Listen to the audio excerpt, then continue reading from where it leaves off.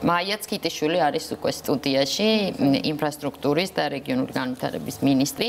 ქალბატონო მაია, ეს კითხვა არის და არის, რა თქმა უნდა, მთავრობის მიმართ, რომ ირიბად აისახება თუ არა ნეგატიურად ხაზარაძის მიმართ შეკითხვები და გაჭიანურებული, ასე ვთქვათ, რაღაც გამოძიება პროკურატურის ანაკლიის პორტის პროექტს. მოგესალმებით პირველ რიგში, მადლობა მოწვევისთვის. მე ასევე ნებას თუ მომცემთ, ცოტა უფრო შორიდან დავიწყებდი ამ თქვენ კითხვაზე პასუხის გაცემას და მინდა ასევე რამდენიმე რეპლიკით ასევე ბატონ ლევანსაც გამოვეხმაურო.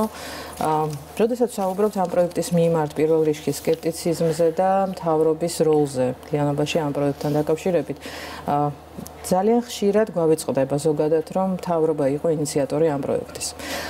და ამ კონტექსტში, როდესაც ვსაუბრობთ მთავრობის მხარდაჭერაზე, საკუთარი თვითონ მთავრობის გადაწყვეტილებითვე წარმოწყებულ პროექტზე ცოტა არალოგიკურად ჟღერს. რა თქმა უნდა, ამ პროექტს ყოველთვის ჰქონდა მხარდაჭერა და მე მგონი ძალიან მარტივი გადასამოწმებელი. მათი არგუმენტია, მე როგორც ხვდები, ამას არ ამბობენ, მაგრამ მათი არგუმენტია ის, რომ კვირიკაშვილის მთავრობის, ასე ვთქვათ, სურვილი იყო ეს. თუმცა არის, რა თქმა უნდა, აქ წინააღმდეგობა, რომ მთავრობის ინიციატივა იყო, ანუ კვირიკაშვილის ამ დროს კვირიკაშვილთან ერთად კაბალურ ხელშეკრულებას თარიღები გავიხსენოთ ერთი და მეორე მე მგონი, რომ ძალიან მარტივია არის ამ ყველაფრის არ გაგიჭირდებათ ამ შემთხვევაში მოძებნამ ყველა იმ განცხადების, რომელიც ამ პროექტთან დაკავშირებით გაკეთდა. პირველი არის, რომ ინტერესთა გამოხატვა გამოცხადდა 2014 წლის აგვისტო. ეს არის ირაკლი ღარიბაშვილის პრემიერობის პერიოდი. და ბატონი გიორგის პრემიერობის დროს გამოვლინდა გამარჯვებული. გარდა ამისა, თქვენ ნახავთ ასევე, რომ როგორც ბატონი ბიძინა ივანიშვილის, როდესაც ის იყო პრემიერ-მინისტრი, ასევე ბატონი ირაკლის, ასევე ბატონი გიორგის და ბატონი მამუკას განცხადებები ამ საკითხთან დაკავშირებით და მარტო განცხადებები არ არის. იცით რომ მე მთავრობის ადმინისტრაციის ხელმძღვანელიც ვიყავი, ამიტომ ვიცი ბევრი მათ შორის არა მხოლოდ საჯარო განცხადებების ნაწილში, არამედ უშუალოდ რა ხდებოდა შეხვედრებზე და როგორც შეხვედრებზე, ასევე ღონისძიებებზე, ასევე არაერთ საერთაშორისო პლატფორმაზე. ვიტყოდი, რომ ალბათ არ გამოვტოვეთ არც ერთი ასეთი საშუალება, რომ ამ პროექტისთვის არ გამოგვეცხადებინა მხარდაჭერა და მეტიც უშუალოდ ვიყავით ჩართული ყველა ამ საფინანსო ინსტიტუტებთან, იმიტომ რომ ყველა ეს საერთაშორისო ბანკი, რომელზეც ეხლა ვსაუბრობთ, რომელმაც უნდა გამოყოს ეს 400 მილიონი დოლარი, არის ჩვენი პარტნიორი ბანკები, რომლებიც აფინანსებენ ასევე სახელმწიფოს მის ინფრასტრუქტურულ პროექტების ნაწილში. ამდენად ეს პროცესი, რომელშიც ჩვენ დღესაც ვართ ჩართული და მთელი ამ პერიოდის განმავლობაში ამ ბანკებისთვისაც ხდებოდა მუდმივი დემონსტრირება იმისი, რომ ეს არის ის პროექტი, რომელსაც აქვს განსაკუთრებული მნიშვნელობა საქართველოსთვის და ჩვენი განვითარებისთვის მთლიანად როგორც ქვეყნის. მე შეგახსენებთ ასევე, რომ სულ ცოტა ხნის წინ ევროპის ტრანსევროპული საინვესტიციო ქსელის და სატრანსპორტო ქსელის პროექტების გამოქვეყნდა, გახსოვთ ალბათ ბრიუსელის ბოლო შეხვედრის შედეგად და ანაკლიის პორტიც ამ პროექტში არის და ეს არის მთავრობის გაკეთებული. ანუ ამ შემთხვევაში ზოგადად მსჯელობა იმაზე, თუ რამდენად მთავრობა შეიძლება ყოფილიყო თუ არ ყოფილიყო საკუთარი თავის მიერ, ასე ვთქვათ, დაინიცირებული პროექტის მხარდაჭერა, ალბათ მე მგონი ამავე კითხვაში უკვე, ასე ვთქვათ, ეს იხსნება. ჩვენ რა განცხადებებიც გვაქვს ნანახი და რა განცხადებებიც ამ ეთერში გაკეთებულა, ყველაფერი არის ძალიან კაფიო და პროექტის მიმართ მხარდაჭერილი. მაგრამ მაშინ გადავიდეთ მეორე ნაწილზე. ამ პროექტს ასრულებს ეს ანაკლიის განვითარების კონსორციუმი, რომელიც უკავშირდება მამუკა ხაზარაძეს. ხომ არ შეიძლება ითქვას, რომ თქვა დღეს უკვე შეიქმნა ისეთი პოლიტიკური კონიუნქტურა, რომ ისინი ან რაღაცნაირად არასასურველია მათი მონაწილეობა, ან ისინი რამეს ვერ ასრულებენ. მე როგორც ვნახე 2017 წელს შეიქმნა ანაკლიის რაღაც პროექტის განვითარების სპეციალური სააგენტო, რომელიც ერთადერთი მიზანი აქვს პრაქტიკულად, რომ თვალყური ადევნოს ხელშეკრულებით გათვალისწინებული პირობები ირღვევა თუ ხო, აი, სრულდება თუ არ სრულდება. რაიმე შენიშვნა არსებობს ამ სააგენტოს მხრიდან, ანუ აქამდე პროცესში რაიმე შეფერხება, რაიმე დარღვევა თუ იყო და სადაც რას ითქვით ამ კონსორციუმის როლსა და საქმიანობას. ზოგადად სააგენტო რა თქმა უნდა არის შექმნილი, თუმცა მისი როლი არის არა მხოლოდ კონტროლი, არამედ მხარდაჭერა ამ პროექტის და ამ მხარდაჭერასაც ეს სააგენტო დღესაც კონსორციუმთან ურთიერთობაში უზრუნველყოფს და მე ნამდვილად მოხარული ვარ, რომ შეფასება ზოგადად ჩვენი კონსტრუქციულ მშენელობის არის სახეზე, მაგრამ რაც შეეხება თვითონ ხელშეკრულებას, მოდით გადავავლოთ თვალი ამ ექსკურსსაც და ასევე მინდა რამდენიმე ასე კომენტარი გავაკეთოთ და ასევე მინდა რა თქმა უნდა უპასუხოთ თქვენ შეკითხვებს ხაზარაძის მონაწილეობასთან და ამ მიმდინარე პროცესებთან დაკავშირებით. მთლიანობაში როგორც გითხარით, ანუ ანაკლიის პორტს არანაირი საფრთხე არ ემუქრება სახელმწიფოს მხრიდან. მას დაცვა მიუხედავად იმისა ძალიან ბევრი აქტორი საუბრობს, რომ დავიცვათ ანაკლია, ვიღაცას უნდა ანაკლიის გაჩერება, ვიღაცას ჩამორთმევა, ვიღაცას რუსეთისთვის გადაცემა და ასე შემდეგ. გარწმუნებთ, რომ ანაკლიას არავითარი დაცვა მთავრობისგან პირველ რიგში არ სჭირდება. რაც სჭირდება ამ პროექტს არის ამ პროექტის შესრულება. როგორც თქვენ სწორად აღნიშნეთ, კონსორციუმი იყო ანაკლიის განვითარების კონსორციუმი იყო ამ მთავრობის მიერ გამოხატული ინტერესთა გამოხატვის გამარჯვებული კონკურსის გამარჯვებული კომპანია, რომლითაც 2016 წელს მან აიღო ვალდებულებები, რომ ამ პროექტისთვის საჭირო ფინანსირება სრული ოდენობით უნდა მოეზიდა, ისევე როგორც დაფინანსების მოზიდვიდან 3 წლის ვადაში უნდა აეშენებინა და ექსპლუატაციაში გაეშვა პორტის პირველი ფაზა. აქვე უნდა ვთქვა და ასევე ბატონი ლევანი რასაც ამბობდა, რომ კაბალურ ხელშეკრულებასთან დაკავშირებით არ შემიძლია უბრალოდ რეპლიკის გარეშე ეს არ დავტოვო. საქმე ის არის, რომ სახელმწიფოს თავიდანვე ქონდა გადაწყვეტილი ისეთი მოდელით ამ პორტის აშენება, სადაც იქნებოდა კომერციული ოპერატორი, ანუ კერძო კონსორციუმი, ქართული თუ საერთაშორისო განახორციელებდა ამ პროექტს და თავიდანვე ინტერესთა გამოხატვაში პირველივე რაუნდიდან იქნა გამოცხადებული ის, რომ სახელმწიფო არ აპირებდა ამ პროექტში ფინანსურ მონაწილეობას. სახელმწიფოს ქონდა აღებული ვალდებულება, რა თქმა უნდა, საგზაო და სარკინიგზო ინფრასტრუქტურის მოწესრიგებასთან მიყვანასთან დაკავშირებით, ასევე მინდა შეგახსენოთ, რომ დაახლოებით 60 მილიონი ლარი იქნა დახარჯული იმ მიწების გამოსყიდვაში, რომელიც შემდგომში გადაეცა ამჟამად კონსორციუმს და ეს ვალდებულებაც აქვს უკვე სახელმწიფოს შესრულებული და სახელმწიფოსაც აქვს უკვე 60 მილიონი ლარი პირდაპირ ვთქვათ ინვესტირებული ამ პროექტში, თუმცა გარდა ამისა სახელმწიფოს არ ქონია განსაზღვრა, ანუ არავითარი ინტერესი და ეს იყო გაცხადებული კონკურსის პირობებში, რომ სახელმწიფო არ აპირებდა ამ პროექტში ფინანსურ მონაწილეობას. რა მოხდა შემდეგ? ანაკლის განვითარების კონსორციუმმა მიიღო მონაწილეობა ამ ტენდერში, დაეთანხმა ამ პირობებს და უკვე ხელშეკრულების გამარჯვებულად გამოცხადებიდან ხელშეკრულების გაფორმებამდე პერიოდში ანაკლის განვითარების კონსორციუმმა მოგმართა მთავრობას იმისთვის, რომ ის ვერ უზრუნველყოფდა ამ სრულ დაფინანსების მოძიებას და ამიტომ საჭირო იყო სახელმწიფოს მხრიდან ამ პროექტში დამატებითი მონაწილეობა. სწორად ამ მომართვის შედეგია ის გადაწყვეტილება, რომელიც გულისხმობს, რომ საპარტნიორო ფონდი ბიუჯეტის თანხით, ბიუჯეტის დაფინანსებით შევიდოდა ამ პროექტში დამატებითი 100 მილიონი დოლარის ოდენობით.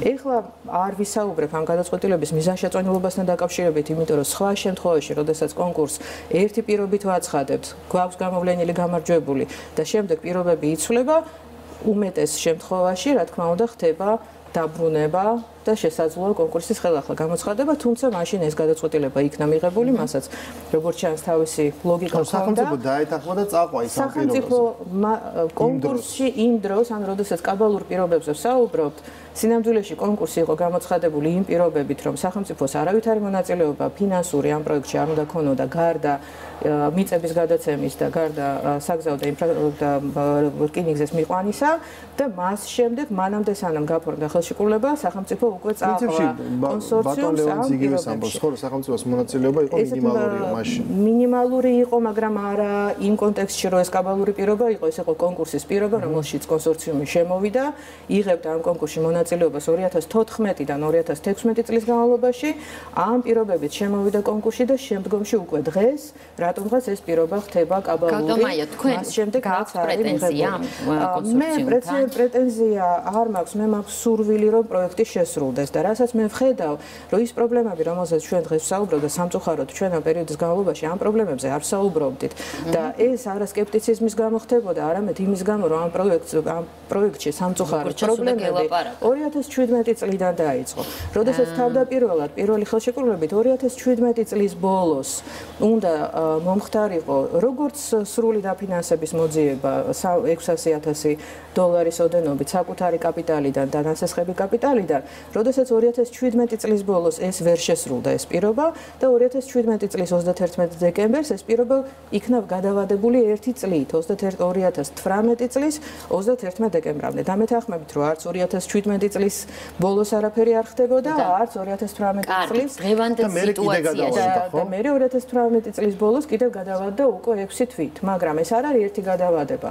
როგორც დაფინანსების მოძიება, ასევე ამასთან ერთად, რა თქმა უნდა, მშენებლობის დაწყებაც იქნა გადავადებული და როდესაც ჩვენ საუბრობთ ახლა იმაზე, რომ თუმცა ისინი იძახიან, რომ ამ მხრივ ჩვენ არ გქონია ჩამორჩენა. ამაშია მთელი, ასე ვთქვათ, პრობლემა იმაზე, რომ ჩვენ ნაწილობრივ სიმართლეს ვისმენთ სამწუხაროდ კონსორციუმის მხრიდან. იმიტომ რომ საუბარი არის იმაზე, რომ ხელშეკრულებით არის გაწერილი მთელი პირობები, რას ნიშნავს სამუშაოების დაწყება და ის სამუშაოები, რომელიც ანაკლიის განვითარების კონსორციუმს აქვს დაწყებული და ძალიან კარგია, რომ სამუშაოები არის დაწყებული და ამაშიც გეტყვით, რომ სახელმწიფოს მხრიდან ქონდა სრული მხარდაჭერა, იმიტომ რომ მათ ჯერ არ აქვს დასრულებული მაგალითად პროექტი. გამოსულ გრაფიკზე ჩამორჩენა. გრაფიკში რა თქმა უნდა არის ჩამორჩენა. ის სამუშაოები, რომელიც არის განხორციელებული, არის მოსამზადებელი რიგის სამუშაოები. ის დაღრმავების პირველი ეტაპის სამუშაოები იქნა გამოყვანილი ძირითადი სამუშაოებიდან და რა თქმა უნდა ჩვენც დავეთანხმეთ კონსორციუმს მათ მოსაზრებაში, რომ სამუშაოები დაეწყოთ იმისთვის, რომ არ მომხდარიყო კიდევ უფრო მეტი ჩამორჩენა ამ პროექტში და ამასთან ერთად ჩვენ ამის უფლება მათ მივეცით დამატებითი 20 მილიონი დოლარის ოდენობის გარანტიის წარმოდგენის. ეს იყო მთელი პერიოდის განმავლობაში, თუმცა ჩვენ დღეს გვაქვს ვითარება, როდესაც ჯერ არ არის დასრულებული სრული საპროექტო დოკუმენტაცია და კონსორციუმის განცხადებითვე 60% დაახლოებით არის შესრულებული პროექტის. მათ აქვს გამოცხადებული კონკურსი კონტრაქტორის შერჩევასთან დაკავშირებით, თუმცა კონტრაქტორის შერჩევაც უნდა მოხდარიყო ჯერ 2017 წლის ბოლოს, შემდეგ 2018 წლის ბოლოს და ეხლა უკვე მარტის ბოლოსთვის და ამ შემთხვევაში მთელი ეს პროცესი და ეს არის მხოლოდ ნაწილი იმ ცვლილებებისა, რომელსაც ჩვენ უკვე არ ხართ ბოლომდე კმაყოფილები ამ კონსორციუმის მუშაობით. მაშინ იქნებ მიპასუხოთ პირველ შეკითხვაზე. თქვენი აზრით კაპიტან მაია, თქვენი აზრით, ხაზარაძესთან დაკავშირებული გამოძიება სულ სხვა საქმეზე აისახება ეხლა თუ არა ამ კონსორციუმის ინვესტორებთან მოლაპარაკებებზე და ამ პროექტში ამ კონსორციუმის წარმატებულ მონაწილეობაზე. მე რა თქმა უნდა ვისურვებდი, რომ არავითარი კითხვები ბატონი მამუკას მიმართ არ არსებობდეს. ბუნებრივია ეს იქნებოდა მხოლოდ კარგი და ბუნებრივია არ გაჩნდებოდა საერთოდ კითხვა იმასთან დაკავშირებით, თუ რამდენად ამ პროექტის და კონსორციუმის ამ შემთხვევაში წარმატება ამ პროექტთან დაკავშირებით შეიძლება თუ არა იყოს დაკავშირებული რაიმე კითხვებთან ბატონ მამუკას მიმართ. მაგრამ მე იმის აღნიშნაც მინდა, რომ ამ შემთხვევაში ანაკლიის განვითარების კონსორციუმი არ არის მხოლოდ მამუკა ხაზარაძე. პირველი, უნდა ვიცოდეთ, რომ როდესაც ვსაუბრობთ კონტი ჯგუფის მონაწილეობაზე, ჩვენი ინფორმაციით აღნიშნულ ანაკლიის განვითარების კონსორციუმში დღეს ყავს 4 ინვესტორი, მათ შორის კონტი ჯგუფი თანაბარი წილით, როგორც არის TBC ჰოლდინგი წარმოადგენელი და ასევე არის კიდევ 2 ინვესტორი. გარდა ამისა, მე დარწმუნებული ვარ იმაშიც, რომ იმ შემთხვევაში თუ ამ საკითხს ნამდვილად კონსტრუქციულად მიუდგებით, ამ შემთხვევაში ამ პროექტის შესრულება არის ბუნებრივია შესაძლებელი, თუმცა სამწუხაროდ ჩვენ უკვე დღეს ვიცით, რომ ამ დაფინანსების მოპოვება ვერ მოხერხდა კონსორციუმის მიერ მანამდე, სანამ რაიმე სახის კითხვები გაჟღერდებოდა და გაჩნდებოდა მამუკა ხაზარაძის მიმართ და დღეს ჩვენ ვსაუბრობთ და ვართ ვითარებაში, როდესაც ვსაუბრობთ რაღაც 8 პირობაზე. და ძალიან ბევრ სამწუხაროდ ეთერში უკვე მოვისმინე ის, რომ ეს არის ძალიან ნორმალური პირობა, თურმე ეს არის ძალიან ლოგიკური, როდესაც ბანკები თხოვენ სახელმწიფო გარანტიას, მაგრამ მე მინდა გკითხოთ თქვენს. ნორმალურია თუ არა ის, როდესაც სახელმწიფო შედის გარკვეულ პროცესში, აინტერესებს აცხადებს და როდესაც აქვს განსაზღვრა, რომ კომერციული ოპერატორი, ინვესტორი შემოიყვანოს სწორედ იმისთვის, რომ ინვესტორმა მოიზიდოს სრული დაფინანსება, უზრუნველყოს ოპერირება პორტის და მათ შორის უზრუნველყოს ტვირთების მოზიდვა, სწორი კომერციული პოლიტიკის წარმართვა იმისთვის, რომ პორტი იყოს წარმატებული და განვითარდეს და ეს გააკეთოს უფრო ეფექტურად, ვიდრე ამას გააკეთებდა სახელმწიფო.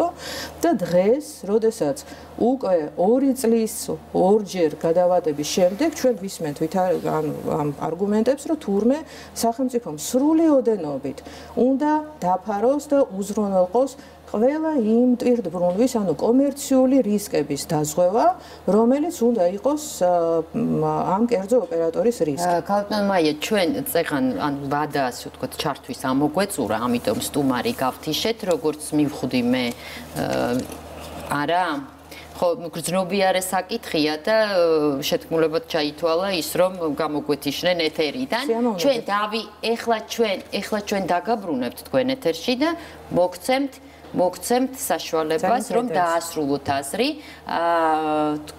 ასე ვთქვათ, რაღაც ტექნიკური რაღაცები უნდა გესმოდეს და საერთოდ მე არ ვიცი ეს რაღაცა ის არის, რა ქვია.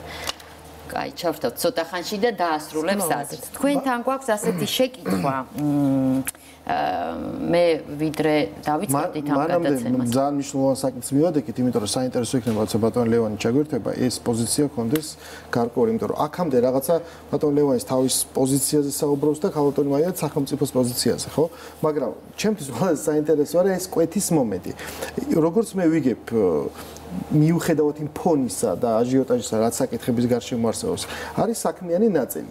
ეს ნიშნავს იმას, რომ ანაკლიის კონსორციუმი იძახის, რომ ჩვენ ვართ აი ამ და ამ ეტაპზე, ეს უკვე თქვენი საკითხი არის, რომ რამდენად ითანხმებით ერთმანეთს, რომ ზუსტად ერთ და იგივე მოცემულობაში იმყოფებით და დღეს საუბარი არის რაღაც ბანკების მხრიდან გარანტიაზე, 8 პუნქტიან გეგმაზე და ეს შეხვედრა, ეხლა როგორც მე გავიგე, ჩვენთვის ახალი ამბავი იყო, თქვენთან იგეგმება, ანუ სახელმწიფოსთან.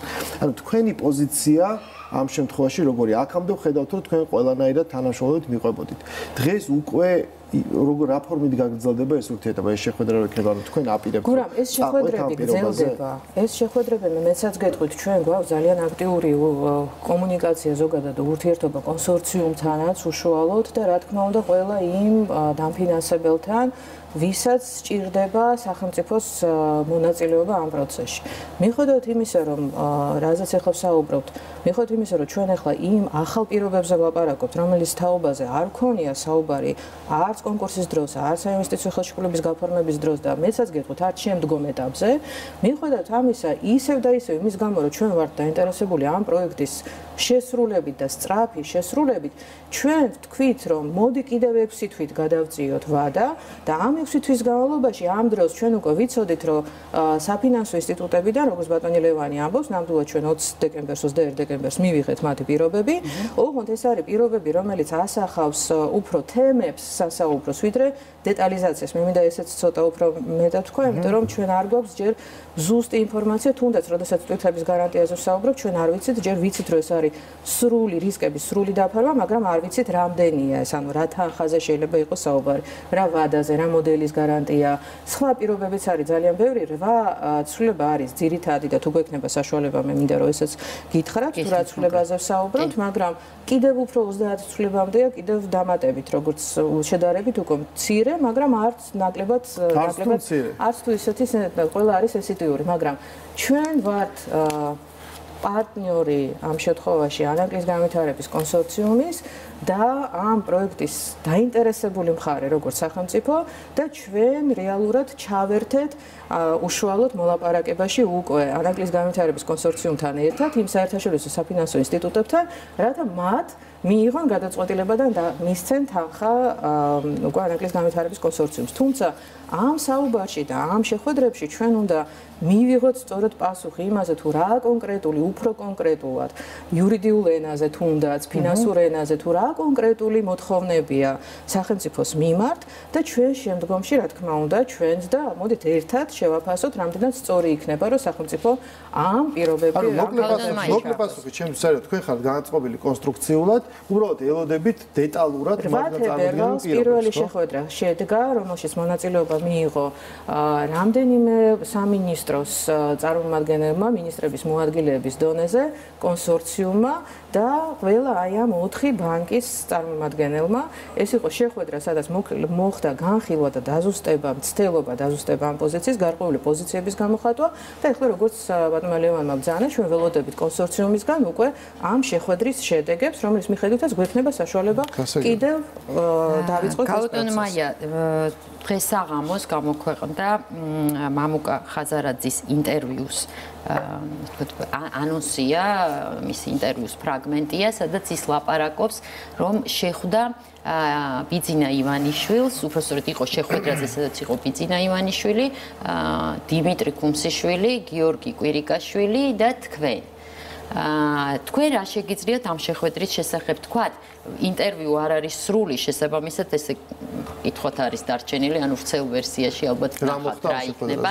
ხო, რა შეხვედრაზე ლაპარაკობს ის? ეს იყო ბიძინა ივანიშვილის პოლიტიკაში დაბრუნებიდან მალევეო, მაგრამ მე შემდეგ გადაადგაო ასევე მალე კვირიკაშვილიო, აი სადღაც გაზაფხულზეა როგორც ჩასლაპარაკე, ხო? მე თარიღები არ მახსოვს ნამდვილად, მაგრამ გარდა ამისა შეხვედრები იყო ამ პროექტთან დაკავშირებით, სულ არის შეხვედრები და ხო შეიძლება ზე კიდევ რამე შეხვედრა იყოს, მაგრამ ამ შემთხვევაში მთავარი არის ის, რომ შეხვედრის შემდეგადაც და არც კვირიკაშვილის გადადგომის შემდეგადაც არაფერი ამ პროექტში არ შეცვლილა. გარდა იმისა, რომ ჩვენ ისევ და ისევ დგავთ შეხვედრ ნაბიჯებს კონსორციუმის მიმართ. ეს ამ პროექტის ფარგლებში არაფერი არ შეცვლილა, თორემ მამუკა ხაზარაძისთვის შეიცვალა. მამუკა ხაზარაძისთვის კვირიკაშვილის გადადგომაზე თუ საუბრობთ, ეს უკვე საკმაოდ იქნის წინ იყო. ნახოთ ალბათ თავად შეხვედრის გამოძახილი არის, რაც მე ინტერვიუს ფრაგმენტში წავიკითხე, საკმაოდ პოზიტიური გამოხმაურება იყო ამ შეხვედრასთან დაკავშირებით. კი, თავად ასე ამბობს, მაგრამ რაღაც ბუნებრივი ეს არის ფრაგმენტი და შესაბამისად ინტრიგა არის დარჩენილი და რადგან თქვენ გახსენათ. სწორედ იმის გამო, რომ ბოლო პერიოდში ვხედავ მცდელობებს, რომ ამ პროექტის გარშემო სწორედ რომ გარკვეული ინტრიგები, ეჭვები და რაღაცა ზედმეტი აჟიოტაჟი გავაჩინა. საქმე ის არის, რომ ეს არის პროექტი, რომელსაც სჭირდება და რთული და დიდი პროექტი, რომელსაც სჭირდება ყველა იმ ადამიანის ძალისხმევა, რომელიც ამ პროექტში არის ჩართული ნაცვლად იმისა, რომ ამ პროექტის გარშემო შევქმნათ გასაგებია, მაგრამ ეს პროექტის კურატორი სამინისტრო რეალურად თქვენ ხართ. ის სააგენტოდ შემოდის თქვენს უწყებაში. რეალურად პირველად აი ეს ამბავი რაც დაიწყო თბილისის ბანკის და მამუკა ხაზარაძის გარშემო, შენ პირველად თვითონ მამუკა ხაზარაძე მოტივად დაასახელეს ანაკლიის პროექტი. თქვენ ისურვებდით თუ არა, რომ ეს ორი საკითხი ყოფილიყო ერთმანეთისგან გამიჯნული და არ მომხდარიყო აღრევა აი რაღაცა ფინანსური ტრანზაქციის ამ ნაწილში და აქ კონსტრუქციულად გაგრძელდეს. არა მარტო ვისურვებდი, არამედ ჩვენთვის ასეა, იმიტომ რომ ჩვენთვის დღეს არავითარი მნიშვნელობა არ აქვს, თუ რა ხდება, ანუ რა ინტერესი აქვს პროკურატურას უშუალოდ მამუკა ხაზარაძის მიმართ. მე მაქვს პროექტი, მყავს კონსორციუმი, მხარე, ინვესტორი, რომელსაც აქვს გარკვეული ვალდებულებები და რომელიც სამწუხაროდ ამ ვალდებულებებს ვერ ასრულებდა ვერც 17-ში, ვერც 18-ში. მანამდე სანამ ნებისმიერი კითხვა გაჩნდებოდა.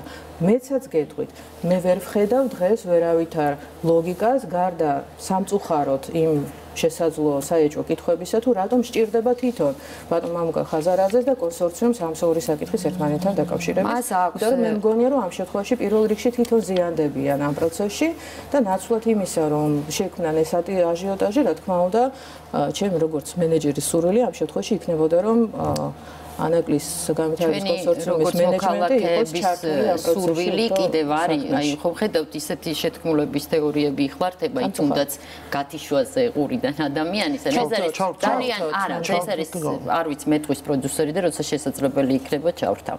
მაგრამ ეს არის თემა, რომელიც არის ძალიან მაღალი, ასე ვთქვათ, მგრძნობელობის და შესაბამისად უამრავი სპეკულაციის საფუძველი და შესაძლებლობა იქმნება და ჩემი როგორც ვთქვათ მოქალაქის აზრი არის, რომ რაც უფრო მალე დაასრულებს პროკურატურა ამ საქმის გამოძიებას და ბოლოს გავარკვევთ ხაზარაძის საქმესთან დაკავშირებით რა დააშავა და როგორ ხო, მე მგონი ყველა ნაწილში, ასე ვთქვათ, მეტი სიმშვიდე დაისადგურებს. ყველა მიმართ შეგვიძლია ვთქვათ ეს, რა თქმა უნდა და ასევე ვიტყოდი, რომ არ არსებობს დროული, ანუ დროო გამოძიება. არასოდეს ჩვენ ვერასოდეს ვერ ვიფიქრებთ იმაზე, ან პროკურატურა ვერ იფიქრებს და ვერ იმსჯელებს იმაზე, თუ შეუძლია თუ არა დღეს რაიმე კითხვის ნიშნის არსებობის შემთხვევაში დაასვას ეს კითხვები ამა თუ იმ ადამიანთა მიმართებაში, მხოლოდ იმის გამო, რომ ეს ადამიანი არის მათ შორის ერთ-ერთი მონაწილე ნიშნულოვანი თუ ნაკლებად ნიშნულოვანი პროცესის, მაგრამ მე მინდოდა კიდევ ერთი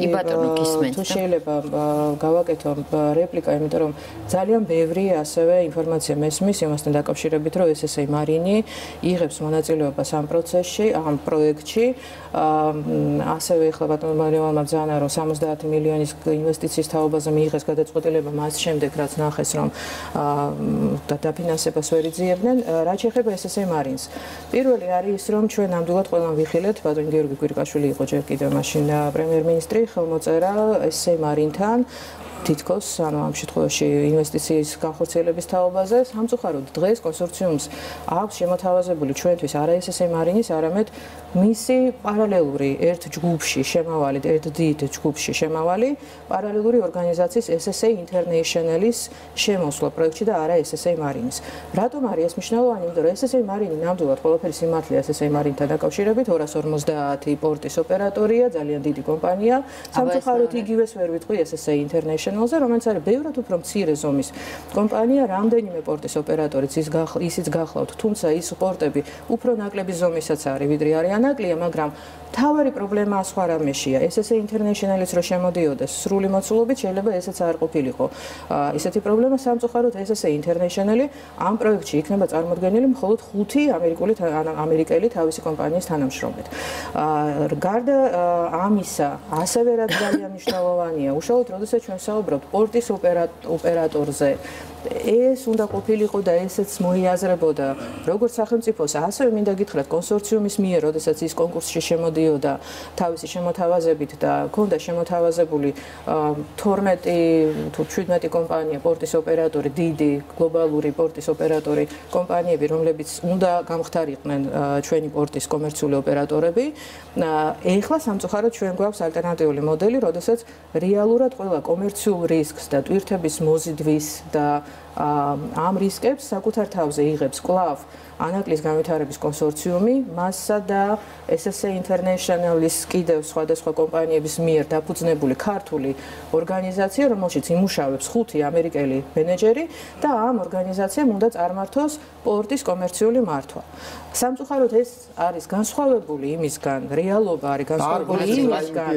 ეს არღვევს ინტერესთა გამოხატვის პირობასაც, სულისკვეთებასაც თვითონ ანაკლიის განვითარების კონსორციუმის თქვენ ამაზე კონსორციუმთან და რა პასუხი შეგვიძლია გამოსაუბრია თავისთავად და გარდა ამისა, მთავარი პრობლემა არის ის, რომ როდესაც ვსაუბრობთ ლენდერების, ანუ ბანკების მიერ მოთხოვნაზე, ბანკების მიერ წარმოედგენილ ამ 8 მოთხოვნის სიაში ტვირთბრუნვის გარანტიის პირობაში სწორედ წერია უშუალოდ კონსორციუმის მიერვე მოწოდებულ ამ ინფორმაციაში, რომ რადგანაც ამ პროექტში არ ყავს სტრატეგიული ინვესტორი, ანუ დიდი ინვესტორი, რომელიც ფინანსურად განყარებდა ამას, ისევე როგორც ამ შემთხვევაში არ ყავს არც ერთი გადამზიდავი ხაზი, სწორედ ამიტომ კომერციული რისკები, ტრაფიკის, ანუ ტვირთების რისკები არ არის დაზღვეული, რის გამოც ბანკებმა საჭიროდ ჩათვალეს, რომ სახელმწიფო მისცეს გარანტია. ქალბატონო მაია, ეხლა არის ბატონი ლევანი ხაზზე, ოღონდ სატელეფონო ხაზზე, იმიტომ რომ ყური გაითიშა, ეხლაც ცდილობენ პირდაპირ ეთერში მის შემოყვანას, მაგრამ ჯერ არ გამოდის. მაშინ მე გეტყვით 70 მილიონთან დაკავშირებითაც, იმიტომ რომ აი ამაშიც არის კომენტარი, სინამდვილეში 70 მილიონი დოლარი ეს არის მთელი ხარჯი, რომელიც განსხვავებით იმისა, რაც ბატონმა ლევანმა ბრძანა, რომ მას შემდეგ რაც დაფინანსება დაუგვიანდათ, მაშინ მიიღეს გადაწყვეტილება და 70 მილიონი ჩადეს, სინამდვილეში ეს არის მთელი ის თანხა, რომელიც 2014 წლიდან არის უშუალოდ ანაკლიის განვითარების კონსორციუმის მიერ ამ პროექტში ჩადებული, მაგრამ ეს არ არის ის გადაწყვეტილება, რომელიც მათ კარგით, ბატონო ლევანი. დიახ, გისმენთ, ალო. დიახ. ბოდიშს გიხდით იმისთვის, რომ შემთხვევით, ესე ვთქვათ, ტექნიკურად მოხდა ხო ყური გაითიშა, ამიტომ მე თუ გნებავთ გაგიმეორებთ ჩემს შეკითხვას, რომ თქვენ სრულად გამცეთ პასუხი. დიახ, კარგი იქნება. გახსოვთ კითხვა, ასე ვთქვათ, შეგიძლიათ გააგრძელოთ პასუხი. ანუ მე გკითხეთ, რომ თქვენ ლაპარაკობთ დღეს კაბალურ ხელშეკრულებაზე, ხართ ნაწყენები იმაზე, რომ ხმამაღალი საჯარო მხარდაჭერა არ ქონდა ამ პორტს, ასე ვთქვათ, ხელისუფლების წარმომადგენლებისგან, რატომ ლაპარაკობთ ამას ახლა? და რატომ არც ერთ ეტაპზე ეს შენიშვნა საჯაროდ თქვენგან არ მოგვისმენიათქო, ეს კითხეთ მე ახლა გისმენთ. უკვე დივიდენდები ცოტა ახლა ნიჭის, ასე ვთქვათ, აღდგენა იმ რა ქვია ხაზის რასაც ლაპარაკობდი, კიდევ ერთხელ ჩვენ თავიდანვე ვიცოდით, რომ ეს საკითხი ამ ხელშეკრულების ცვლილებების დადგებოდა, ჩვენ თავიდანვე ვიცოდით, აი და ესეც მოხდა. ეს ცვლილებები, რომელიც მოითხოვეს ახლა საერთაშორისო საფინანსო ინსტიტუტებმა, არის მათი მოთხოვნა და არა ჩვენი როგორც კონსორციუმის. რაც შეეხება კიდევ ერთხელ მინდა გავუსვა ხაზი, რომ ტვირთბრუნვასთან მიმართებაში ჩვენი ასე ვთქვათ ინვესტორი, სტრატეგიული ინვესტორი, რომელიც არის SSA მარინი, ის მრავალწლიანი გამოცდილება აქვს იმას, ასე ვთქვათ, ამ სფეროში, როგორც ინდუსტრიაში და ტვირთბრუნვის კუთხით საქართველოს როგორც ქვეყანას და ასევე როგორც ანაკლიის პორტს, როგორც ღრმაწყლოვან პორტს მოზიდვის კუთხით არანაირი პრობლემა არ შეექმნება, არანაირი. და აქედან მინდა კიდევ ერთხელ აღვნიშნო, რომ თვითონ ეს სტრუქტურა კაპიტან მაიას პასუხობ, იმიტომ რომ ახლა ის სტრუქტურა, რომელიც დღეს გვაქვს ჩვენ სიტუაციაზე, რა ქვია, თუნდაც ამ ოპერატორთან მიმართებაში, SSA მარინთან მიმართებაში, ლენდერებს არ გამოუთქვამთ ამის შესახებ არანაირი, ასე თქვა, წინააღმდეგობა. და მათთვის ეს სტრუქტურა მისაღებია, ასევე რაც შეეხება იურიდიულად თუ ვისაუბრებთ, ახლა SSA მარინი ყველა ქვეყანაში სადაც შედის, იქ აფუძნებს ადგილობრივ კომპანიას, რომელიცაც ახორციელებს ოპერირებას უშუალოდ იმ ქვეყანაში და ასევე SSA მარინი აღსანიშნავია, რომ 25 მილიონ დოლარამდე კორპორატიულ გარანტიებს იძლევა, ასევე იმისთვის, რომ შეასრულებს იმ მინიმალურ მოთხოვნებს, ოპერირების მოთხოვნებს, რომელიც საინვესტიციო ხელშეკრულების მიხედვით არის გათვალისწინებული. ეს მინდა ერთ-ერთი აღვნიშნო. რაც შეეხება თქვენ შეკითხვას რაც შეეხება, ეხლა რაც შეეხება თქვენ კიდევ ერთხელ, ამისი საჭირო ჩვენ მიუყევით მოვლენებს, ჩვენ ავიღეთ ეს რისკი შეგნებულად ჩვენ თავზე, რომ ჩავდებდით ამ ფულს იმის და მიუხედავად, რომ ეს ხელშეკრულება bankable არ იყო და ასევე იმის იმედით, რა თქმა უნდა, რომ როცა დადგებოდა ამისი მოთხოვნები, როცა შემოვიკრიბავდით ჩვენ ამ საერთაშორისო საფინანსო ინსტიტუტები იქნებოდნენ თუ სხვა ინვესტორები და სტრატეგიული პარტნიორები, მათი მოთხოვნებს გაითვალისწინებდა მთავრობა. რა თქმა უნდა, მთავრობა შეეძლო არ გაითვალისწინებინა ეს პირობები. ესეც შესაძლებელი იყო. ამ რისკზე ჩვენ შეგნებულად წავედით. კიდევ ერთხელ, იმიტომ რომ მაშინ ესე იდგა მოცემულობა, რომ მაშინ მთავრობამ გადაწყვიტა, რომ რამე შეკითხვები რო არ დასმულიყო, ეს ასე ვთქვათ, მონაწილეობა მთავრობის უნდა ყოფილიყო მინიმუმამდე დაყვანილი. ეს იყო მაშინ და მაშინ ან გვითხრეს ან ეს არის ან ამ შემო მე როცა ასე ვთქვათ მოაწერეთ ხელი თუ გნებავთ თუ და მე როცა შემოიყვანთ ასე ვთქვათ ჩვენ რო უთხარით მაშინ რომ არ არის ეს საერთაშორისო სტანდარტების მიხედვით გვითხრეს როცა შემოიყვანთ ფინანსური ინსტიტუტები იქნება ეს თუ სხვა დავждეთ და განვიხილოთ ეს იყო მაშინ კიდევ და ამას შეგებულად მოვაწერეთ ჩვენ ხელი ხო მესმის ბატონო ლევან თქვენი კომუნიკაციების სამსახურის უფროსმა არ ვიცი პიარის უფროსმა როდესაც გაგვეთიშეთ ეთერიდან მე როგორც შემა პროდიუსერმა შემატყობინა Facebook-ზე დაწერა რომ ეს არის ტელეკომპანია იმედის ტრენდი ხალხის ესე გაყვანა ეთერიდან. თქვენ ეთანხმებით ასეთ პოზიციას თქვენი თანამშრომლის თუ არა? მე ვერ მოგახსენებ ტრენდი. არა, თქვენი პიარის თანამშრომელმა რამდენიმე წამში მას შემდეგ რაც ტექნიკურად გაგვეთიშა ყური და გახვედით ეთერიდან დაწერა ეს Facebook-ზე. ეს ნორმალურია თუ არა თქვენი აზრით და რამდენად სამართლიანია ამ არხის მიმართ. ჩვენ ამდენი ხნის განმავლობაში ვპატიჟებთ ბატონ მამუკა ხაზარაძესაც ეთერში და ის არ მოდის. ეხლა თქვენ მიპასუხეთ რა პრობლემა შეგქმნიათ თქვენს კონსორციუმს იმედთან რომ ასე ყისიერად ასეთი შეფასება გამოაქვეყნა თქვენმა თანამშრომელმა Facebook-ზე. კიდევ ერთხელ ეს შეიძლება გამოწვეული იყო იმით რომ მე შუაში სიტყვისგან გავშევწყდი და ეს შეიძლება ტექნიკური პრობლემა იყო და მამის მერე მე მითხეს რომ ეთერიდან გავითიშე და აღარ დავუბრუნდებოდი და მაგან შეიძლება ჩემ თანამშრომელში გამოიწვია უკმაყოფილება რაც მან გამოხატა Facebook-ის მეშვეობით ეს არ ამგონია რომ ამაში რამე არანორმალური იყო ეს პირველი საქმე ის არის რომ მას არც უცდია ბატონო ლევან ჩვენთან კომუნიკაცია არის ძალიან მნიშვნელოვანია მე რასაც გეუბნებით ახლა მას არ უცდია ასე ვთქვათ კომუნიკაცია ჩვენს პროდიუსერთან არ დაინტერესებულა რა მოხდა და თავისი წინასწარი განწყობით რაღაც თავის სუბიექტური მოსაზრება გამოაქვეყნა მე ამიტომ მკითხეთ თქვენ კონსორციუმს ტელეკომპანია იმედთან აქვს თუ არა რაიმე პრეტენზია მთელი ამ ხნის განმავლობაში კიდევ ერთხელ მე ვფიქრობ არ ვეხ მე ხო არის არა ვარ რა ქვია მე ვარ პროექტთან დაკავშირებით თუ კიდაც მკითხეთ და პრეტენზიებზე მე პასუხობთ დაკავშირებით არ კიდევ ერთხელ პრეტენზიებისთან და ასე რომ მე ხო არ ვარ თქვენთან პირდაპირ დაპირისპირებაში და მე არ მომიწია თქვენთვის საბაბი რომ პირდაპირ ესეთ შეკითხვაზე გამოცემიოთ პასუხი კიდევ ერთხელ მე არანაირი პრეტენზია პირადად არ გამაჩნია ტელეიმედთან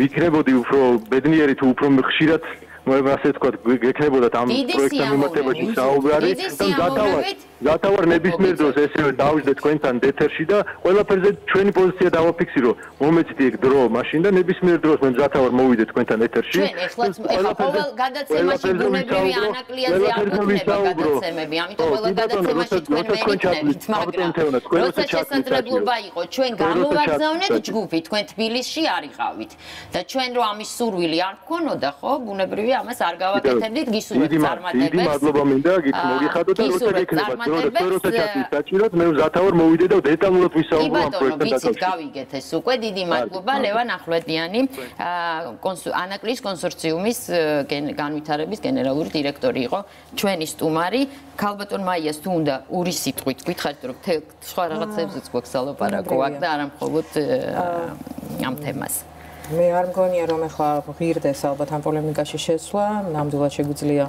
ვისაუბროთ იმაზე, რაზეც გქონდა საუბარი და კიდევ ერთხელ დავადასტურო ყველაფერი ის, რაც თქვი. მათ შორის ესე ინტერნაშნალთან დაკავშირებით მთავარი ალბათ არის კიდევ ერთხელ რომ ამ მთელ ამ პროცესის სწორი შეფასება გავაკეთოთ. გვახსოვდეს რომ მთავრობისთვის და მთლიანად ხელისუფლებისთვის ანაკლიის პროექტი ნამდვილად ძალიან მნიშვნელოვანი პროექტია, სტრატეგიულად მნიშვნელოვანი პროექტია და ეს არ არის მხოლოდ სიტყვები. ვაკეთებთ და ვაკეთებდით 2014-დან 16 წლიდან, მათ შორის კონსორციუმთან ურთიერთობაში ყველაფერს ყველა იმ ნაბიჯს ვდგავდით, რომელიც მინდა გითხრათ რომ უპრეცედენტოა, იმიტომ რომ თქვენ ვერ იპოვით ვერცერთ ინვესტორს, რომელსაც იქნებოდა ამდენი შეღავათი, ამდენი მხარდაჭერა, ამდენი ცვლილება, ასეთი მნიშვნელოვანი ცვლილება ხელშეკრულებებში, რომელიც პირდაპირ არის დაკავშირებული მთავრობის მონაწილეობასთან იმ პროცესში, როგორც მხარდაჭერის ნაწილში, ასევე ფინანსურ მონაწილეობას და სხვა შეღავათებს, როგორც უკვე გითხარით. და ჩემთვის ერთადერთი რაც შეფასება შემიძლია გავაკეთო არის ნამდვილად ძალიან სამწუხარო რომ მე დღეს მიწევს აი ამ აჟიოტაჟის როგორც გითხარით აჟიოტაჟის ფონზე იმის მტკიცება რომ არის თუ არა ანაკლია დასაცავი თუ არ არის დასაცავი და სამწუხაროდ ვხედავ ძალიან ბევრი სამწუხაროდ ადამიანის მცდელობას ის პრობლემები რომელიც მათ პროექტის განხორციელებაში შეექმნას გადააბრალოს ვიღაცა სხვა თქვენ ხართ პოლიტიკაში თქვენ იცით ამ ქვეყანაში არსებული ტრენდები იმედის ტრენდს არ გულისხმობს სხვა ტრენდები გაცილებით ჩემი აზრით ძალიან სადავო ტრენდები ლაპარაკია მტრების და ასე ვთქვათ შეთქმულების ძიებაზე ამიტომ პრინციპში ასეთი განვითარებისთვის მოვლენების მზად უნდა ყოფილიყავით და უნდა იყოთ რაც თავია რასაც აკეთებდით გასაგებია და გააგრძელებთ თუ არა მე ესეთი შტაბ-ეჭრება დამჭა ისეთი კონსტრუქციულ ურთიერთობას ეს ანუ დამოკიდებულია რეალურად მე როგორც ახლა თავარი მომენტი დავიჭირე იმ დეტალურ პოზიციაზე, რასაც ეს ბანკები რო ჩამოვლენ ამ შეხვედრაზე, მან წარმოადგენენ. ხო, მაგრამ თუ მაინც რაღაც განს ვერ შეთანხმდით, სახელმწიფო მაინც ხო რჩება გარანტად იმისი, რომ პრინციპში ამ პროექტს საფრთხე არ შეექმნა. ანაკლიის პროექტი განხორციელდება. ყველა შემთხვევაში ჩვენთვის არის ნამდვილად ვართ დაინტერესებული იმაში, რომ ის ინვესტორი, რომელიც უკვე ყავს, რომელსაც უკვე ნამდვილად ძალიან დიდი ძალისხმევა აქვს ჩადებული ამ წლების განმავლობაში ამ პროცესში, ისევე როგორც გარკვეული ინვესტიციე, ანუ ჩვენ ზომაზე შეიძლება ვიდაოთ, მაგრამ ნამდვილად აქვს ინვესტიციები ჩადებული ამ პროექტში, ნამდვილად აქვს დაწყებული სამუშაოები, ნამდვილად ძალიან ბევრი უკვე ცოდნაც დაგროვდა ამ გუნდში და ნამდვილად ჩვენი ინტერესია, რომ ამ კონსორციუმმა ეს საქმე მიიყვანოს ბოლომდე, მაგრამ ეს არ უნდა ხდებოდეს სახელმწიფოს ხარჯზე, ეს არ უნდა ხდებოდეს შანტაჟის ენით, ეს არ უნდა ხდებოდეს ისეთ ვითარებაში, როდესაც ახლა ვისმენთ იმას, რომ იყო კაბალური ხელშეკრულება, რომელსაც შევიდნენ და ახლა უკვე ხომ არ ხდება სახელმწიფოზე ზეწოლა იმისთვის, რომ სახელმწიფო მიიღოს კონსორციუმისთვის სასურველი გადაწყვეტილებები, ამიტომ ძალიან ბევრი კითხვა ჩდება სამწუხაროდ ამის ყველა მხარეს და დაველოდებით პირველ რიგში წარმატებას იმაში, რომ ეს პროექტი მიიყვანონ ბოლომდე. განვითარებას. დიდი მადლობა. მაია ცქიტიშვილი, ინფრასტრუქტურის მინისტრი, იყო ჩვენი სტუმარი.